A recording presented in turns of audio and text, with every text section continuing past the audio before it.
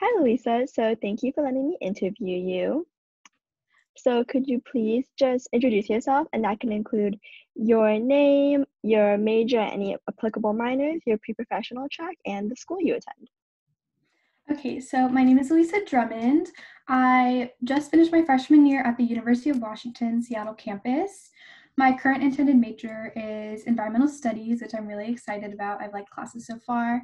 I'm currently pursuing two minors. So my first minor that I'm kind of focusing on most is Spanish, really excited. And then my second one is diversity. Um, yeah, that's kind of it for me with college stuff right now. That's great. And what do you intend to do after you graduate?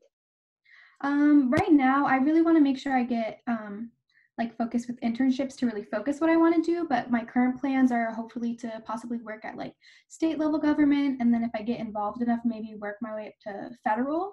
I just want to be involved in legislation and like make sure I have a platform that I can speak my voice, and then also help give a platform to other people. That sounds amazing. So what made you want to major in environmental studies? And what made you also want to minor in Spanish and diversity?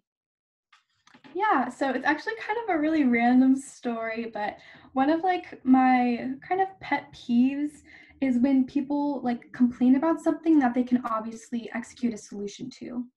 And so it's like a little bit more of a broader scale for this, but I remember my senior year, I like have this folder on my Instagram where I like save environmental issues. And all day long, I would just complain to my family. I was like, this is so ridiculous. Like, why isn't anything being done about this? Da, da, da, da, da. And then one day I remember I was complaining about something and I sat there and I was like, I'm doing exactly what irritates me. It's just like I have the opportunity and the blessing to be able to go to college and I can like use that time to educate myself and like be the change I want to see. And so it was kind of in my senior year, like really late, that I decided I wanted to do environmental studies. And then I guess kind of a distinction between environmental studies and environmental science, because there's like a little bit of importance to that, is environmental studies is more of a focus on like the human interaction with the environment. So I think I was gravitating more towards the human aspect of it as well, just because I think it's important that that's something that's focused on.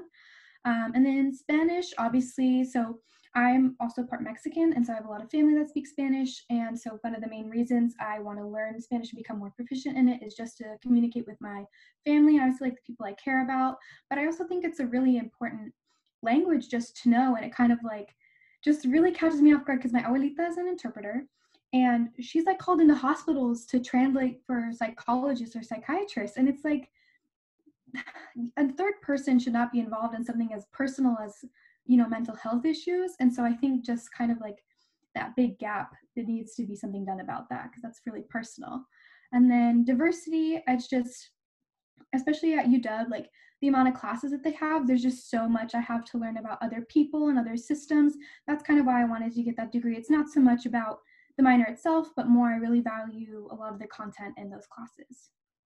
No, yeah, for sure. I love all your reasonings. They all seem super like personal and just seem like to help better the community. I love it so much, Lisa. Um, so what made you want to attend the University of Washington for environmental studies and Spanish? Yeah, so honestly, the main reasons I went to UW when it came down to it was money and location. Uh, those are kind of like the main two factors, just because I also got into UCSB and I was really excited to go to that school, but you know, it's pretty expensive. UC schools are kind of out there. And while I do have family in California, it just felt too far away, especially when you like factor in the added cost to come back for like plane rides and whatnot. So like I want a college education, but I don't really go into that much debt because of it, you know? And UW is a great school. And honestly, it's better for me to have gone there, especially with my major of environmental studies, because it's like UW, especially the Seattle campus, is what I can speak to, is one of like the top schools in the nation for environmental sciences and just kind of like the environmental department. So I'm really lucky to go to a school and be involved in that college at like that's so well known and really well respected. So that's kind of like an after the fact thing that happens, but I also wanted to make sure I went to a school that encompassed my interests. And that's like I think another big thing for me is I wanted to go to UCSB for psychology is kind of what I was looking into. But I think something that really factored into where I picked my school was I wanted to make sure it had all the things that I was interested in, just in case I decided I wanted to change my mind. So I think that was like a big factor in it as well. No, yeah, that seems incredibly reasonable, especially like when we're so young, we don't know what exactly we want to do yet for sure. That makes total sense. Quick question, did you do running start? No, I have like a quick story on that. It's kind of funny because I actually wanted to do it my freshman and sophomore year, and my mom and my abuelita were like, no, like Luisa, you should do like the high school experience, like da da da da. And then of course, once it's too late, I'm in my junior year, my mom is like, you should have done running start.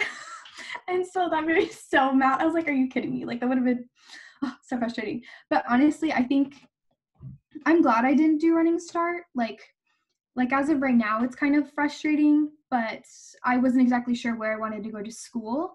And so I don't know if my credits would have transferred from running start. So I think I'm glad I got the experience of being in high school and being around my friends and like doing other types of leadership things and like really bonding with my teachers, as opposed to kind of getting a head start that way, because I think I'm still kind of trying to figure stuff out. So it worked out in the end, I think. No, yeah, it seems that you're totally happy where you are right now, so that's glad to hear. Um, Another question I have for you is about UW. So currently, how do you, well, not currently because we had the last quarter online, but like back in person, how did you like UW and your experience as a Husky? Honestly, I had like a really good experience. I think, especially I heard this like before I went in, but for such a big school, like how it can really be overwhelming. But I do think UW does a really good job of making it feel like a more tight knit community with like quiz sections and things like that. I definitely think those are really helpful.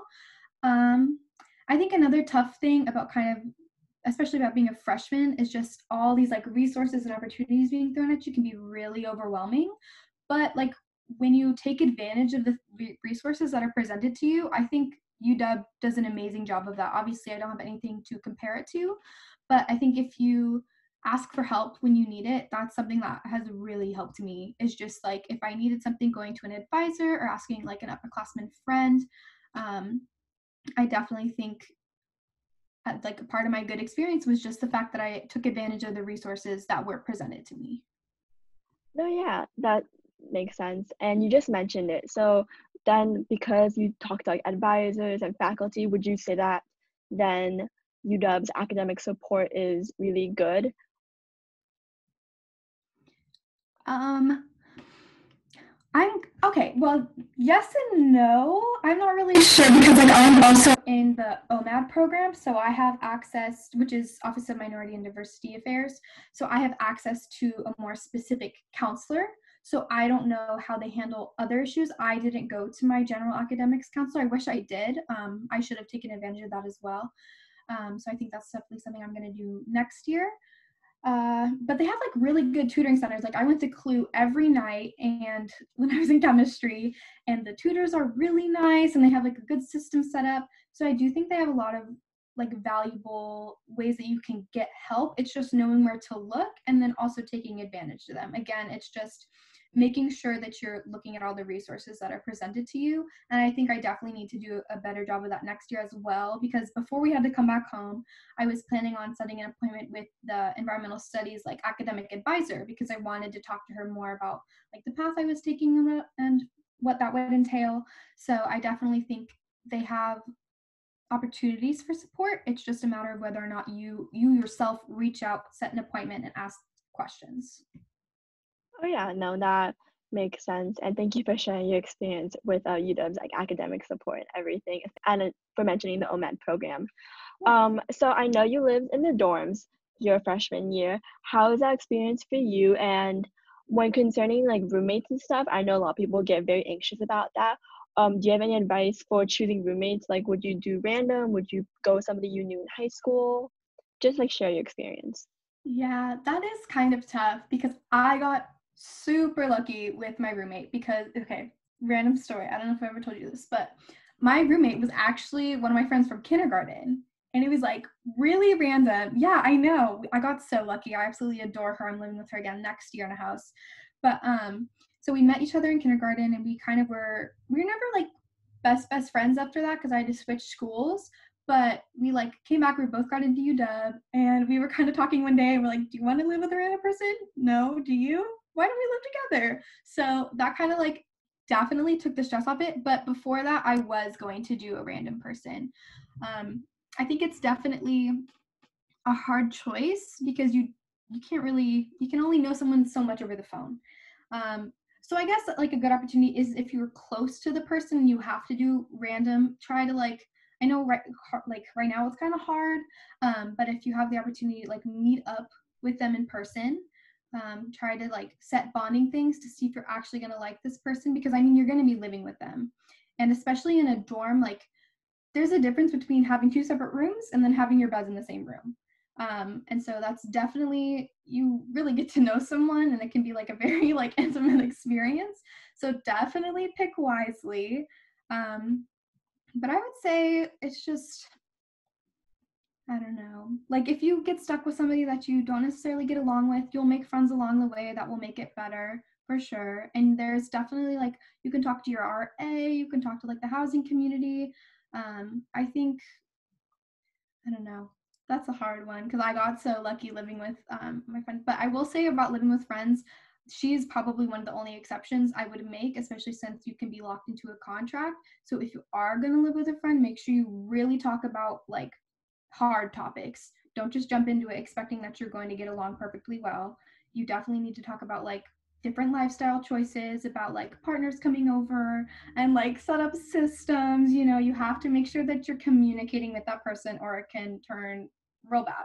So I guess the main piece of advice would be communication and making sure you're upfront and honest with what you want with the person you're going to be living with.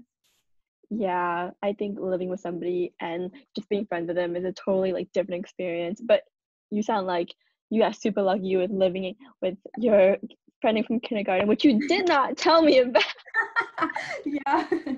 But yeah, and then another question I have for you is, what were some extracurriculars that you were participating in at the university, and or what extracurricular activities are you planning to do next year?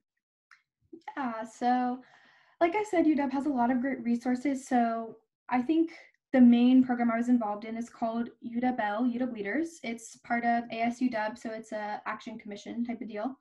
And it's was probably one of the best choices I ever made. Like I applied to it last minute because one of my friends was in the program and she was like, Luisa, you should totally do this. I think you'd be great. So I was like, okay. But UW Leaders, I went in as a mentee. So I had a mentor who I absolutely adore. She's absolutely lovely. And it was just probably one of the best environments I've ever been a part of. Like it's just, we do workshops, you get to know other people, we go on retreats. It was just a great community. I met like a majority of my roommates for next year there. I've made a lot of good connections, people that I think even if I don't stay in contact with them for the rest of my life, I'll definitely remember some of the things that they helped me out with. There's just like so many kind and open people in that program that you'll definitely meet somebody that you click with if you choose to be a part of it. And it was just like a really valuable experience to me because there's so many different people. Like they do a really good job of making sure there's people from different backgrounds with different interests. And so if you have a question about something that you're just not familiar with, the likelihood of somebody knowing a lot about that topic is very high in this group. So that was like a really cool aspect of it. Something else is like they do like mentoring for like college, career wise, like, or if you want to like work on yourself personally, they really just do a lot of like good things that way. So that's another reason I really like it. And then another group I was a part of was the Women's Action Commission, and that's another ASU. Yeah, it was pretty cool. I really liked it. It's another ASUW entity. I wish I was more involved than I was because I went to volunteer meetings a lot more in fall quarter, and then I kind of got overwhelmed with classes during my winter quarter, so I didn't go as much. But I would definitely recommend if you are a women's rights advocate. It was really cool, or if you want to give like input on something, it was a really cool group to be a part of. A lot of like strong women identifying people. It was really great. Like I was super sad because like being home during spring quarter, there was an event that I was gonna like try to help out with more, and then since everything got canceled, I didn't get to, which was so sad. Yeah, and then another thing they do that's really cool, they just started this year, the director, Julia, and then assistant director, Amber, they do the monologues. And so originally that's like this type of performative thing where like people, like women identifying people, gets to read poetry, sing a song, dance, like it's this like performance. But this year they turned it into a magazine. So we have like a platform to share like women's work, which was the coolest idea that I've ever seen. It's so cool. They have it like linked in their Instagram, so I would recommend checking it out. I have a piece in there, which was really cool. I got published, yeah. And so they like take like all this different types of art, which was really awesome. And then last thing I did was I was in environmental studies class my first quarter, and you get to do, I don't remember what it's called exactly, but they have a whole center for it on campus.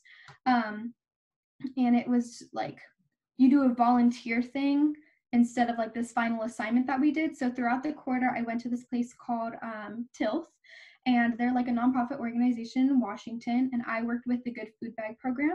So essentially what we did is I would do like manual labor. I like weigh stuff, pack stuff, we'd send it out, pack a truck.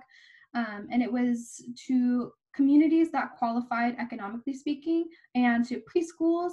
And basically it was like local and fresh organic produce that we would send out to these communities. And there would be like lists of what was in the bag, what you could use it for, different recipes.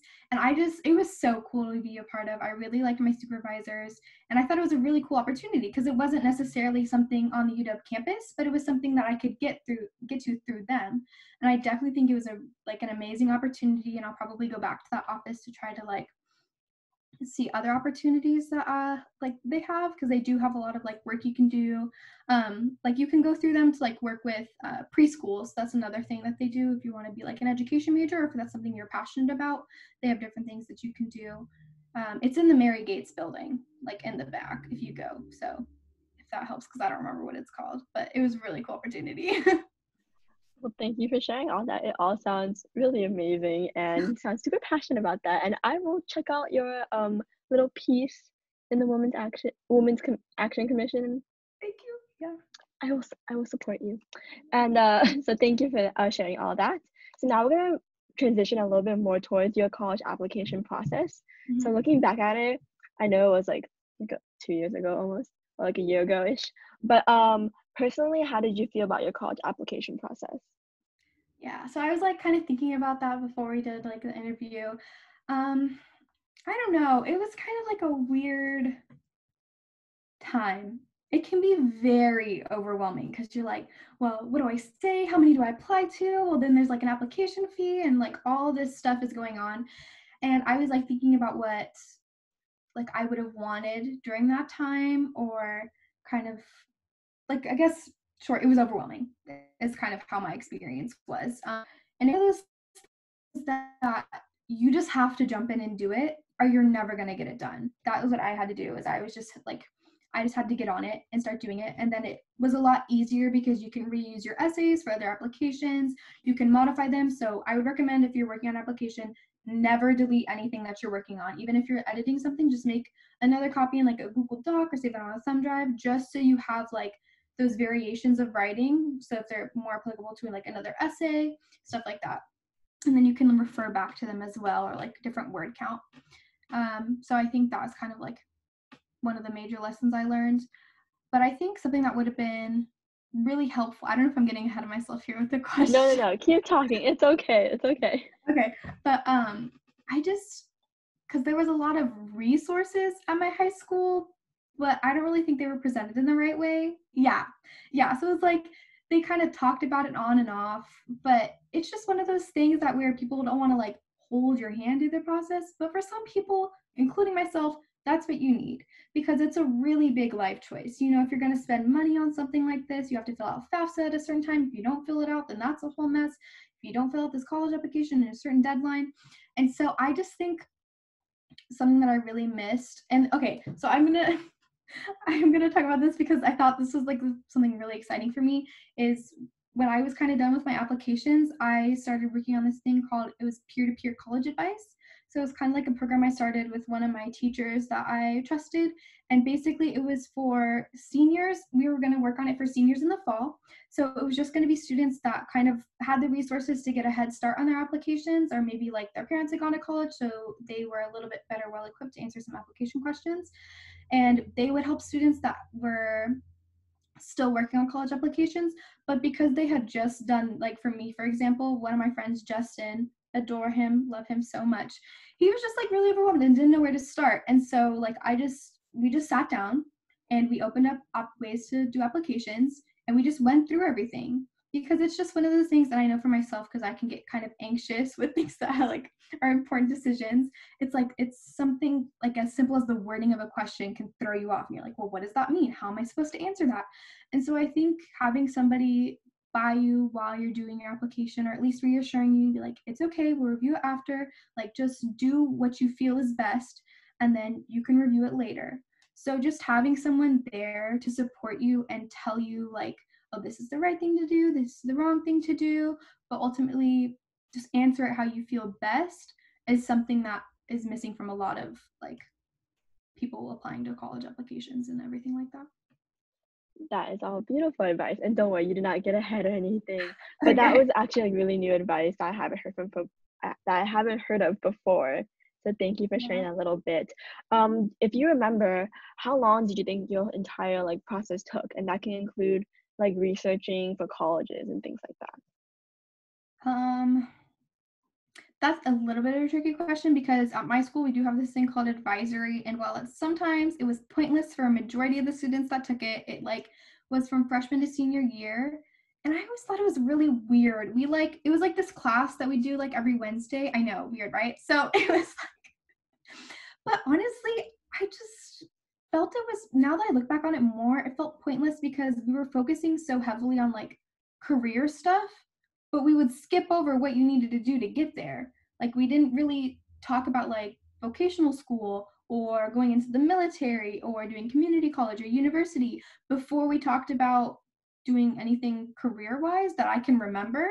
And I had a really good advisor, like as opposed to a lot of the other students who just hated advisory. I got really lucky. And so it was just like kind of one of those things that was really weird. So we talked about college on and off throughout those 4 years, but I think the main time I focused on it, the main process was mostly in my junior year for research is what happened. So I would say like on and off throughout my junior year and my like the summer, but the bulk of my time like applying to colleges was probably three 3 months, because it was kind of like during summer and then into like asking for letters of recommendation from my teachers or getting advice on essays that kind of like seeped into the school year as well. So like 3 4 months I'd say is what the bulk of my time for college. No, yeah, that is really weird for what your school did. But thank you for sharing your like little timeline despite it being Yeah. kind of weird with your school. Um, and so another thing, and I don't know if you mentioned it before, but just tell me again, I'm so sorry if you are gonna repeat information, but if you could change anything about the college application process in general, or like your college application process specifically, what would it be? When you say that, do you mean like for me, what would I change about how I applied to colleges, or how the application process works for students? Either or, whichever one you find is like you feel most comfortable talking about, or whatever you want to talk about more. I can address both, but I think for me personally, um, I think it went pretty well for me, honestly. Like, I remember being stressed out, but I think I would start sooner, maybe. Just like make more of an effort to really thoroughly answer the essay questions, and kind of get ahead of it, or like apply to more of the platforms where it reached out to multiple schools, because I didn't really do that as much. I'm like more focused on schools that had like applications online instead of going through like one of those like common apps. I think you can apply to that and it goes to multiple schools. You can select them, which I did do, but it can just be tricky with application fees and stuff. Um, oh, you know what? Okay, I did want to talk about this. A big thing for me is talking about money with whoever is going to help you pay for college if you are able to get that assistance. For me, it was my parents, and I definitely think something that would have helped in my college application process or getting ready for college is talking about money. And I know that's a really hard topic to talk about in a lot of households or however you're doing it, but it's a conversation that's needed because like how are you gonna that's how you're getting your education is essentially you have to pay for it. So I think making sure that I kept that more like focused instead of being afraid to talk about it would have helped my college application process because then I would have been more aware of what options I had and just making sure there was open communication with my parents about scholarships and money. So, oh, and also on that, so that's what I say about that, but also definitely making sure I don't burn myself out for college applications, but also applying for like plenty of scholarships because I think that's something that happened to me is I needed to prioritize where I put my energy because I focused so much of it in college applications but not near enough on scholarships. Like I definitely should have applied to more scholarships than I did, but it's hard because it can be really overwhelming because there's just so many things you have to apply for, so many essays you have to write in a certain time period, so many letters of rec you have to get. So I just think being kinder to yourself with your time management and making sure that you're like, okay, this is what I need to do. This is what I need to have done. I need to give a certain amount of energy to applying to this college. It's my backup, so we'll see. Or like making sure, but I really want this scholarship, so I have to make sure like I get this essay reviewed like plenty of times. I think with anything you do in a college process or really just in life is making sure you ask for help when you need it. So just kind of like making sure you do things like that. So talk to people about money, give yourself some time, and make sure you apply to scholarships if you need it because you need to make sure you know where you're putting your energy.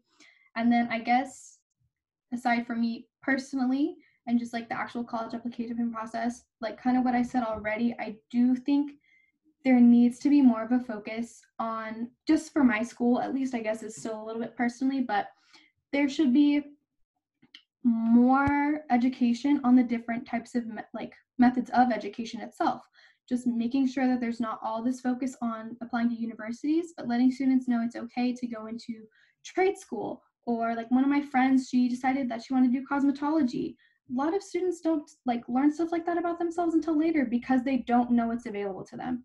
So I think maybe just making sure that there's, and I know that's kind of like the main thing that we're talking about is universities, but I do think there should be more education on like the options available to students, and there should be more of an effort from, I guess, high schools or other programs letting students know that it's cool that you want to go to like a university or that's totally a valuable option, but there's other things that are available to you as well. Yeah, that makes sense. And thank you for sharing your little bit advice about what you think the whole college application process should be changed. I agree. Like there should be a lot more education on the different routes and everything because most people believe there's only one traditional route, and that is not the case. Yeah. And thank you for that. And finally, the last question is, and you answered this throughout the interview, but if you have like any more information you'd like to express, like go for it. But if not, it's totally fine. If you could give advice to high school students right now, what would it be? And that can be about like going to UW, like college life itself, or like the college application process, whatever you find applicable. Try not to get carried away because I feel like sometimes I can talk a lot. I guess what I said I think is a really big deal about knowing that there are other options available to you. And I know that can be really hard, especially if you have pressure from parents or other guardians or whoever you're like maybe look up to wanting you to do a certain thing. And that can be really hard to get away from wanting to do that. But it's totally okay and it's totally valid to know that you can do something else with your life and you don't have to go to university. And if you want to, that's totally okay. And you can make that work and make sure that you talk to the people that you need to make sure that happens for you. And then also, you don't have to go to university immediately out of high school. If you want to do something else, if you want to take a gap year, I had a friend, she got the opportunity to go to Sweden before she went to another university. So if you want to save up money and do like travel abroad, totally do that. So I just think making sure that you know you can keep your options open is one of the main things that I would want to tell everyone is just don't feel pressured to do one thing. And I know that's easier said than done, but just making sure that you are open to other things that you can do with your life. Because even though you should like make sure that you take advantage of the now, you also have plenty of time to do things and you don't have to be like have a plan that's set in stone. That's something that I would really do, especially when I was younger. I would stress myself out. I'd be like, I have to be here by this time. I have to do this. I have to do this. And you're going to change. You're going to learn new things. And that's totally okay. You just have to do your best in that moment. And I think that's probably one of the most valuable things. And then one more thing stemming from that is make sure that you're in touch with yourself and that you ask for help when you need it. Because especially when it comes to mental health, as I think that's something that's not as focused on. Like I definitely think a lot of people put physical health first because sometimes that could be so much more obvious, but your mental health is just as important. And we're really lucky at a school like UW, we have free counseling services.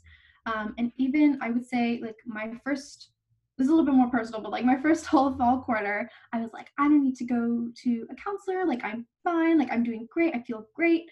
And then like I kind of crashed my winter quarter and I should have, even though I felt fine, I still should have made the effort to talk to someone and make sure I was doing okay and at least have somebody that I checked in with. So there's no shame in admitting that you need help or that you just need somebody to talk to. That's totally valid. I think having a counselor, at least trying that route, is something everybody should try at least once in their life. And that's kind of a blanket statement, but I do think counselors are very valuable people. And it's really good to know how in touch you are with your own emotions, where you are in your life, and if you need any help. So I guess those are kind of like the two main things I would say. That was all very beautiful. And that concludes our interview. So thank you, Luisa, again for letting me interview about this entire process. Yes, you're welcome, Trinity.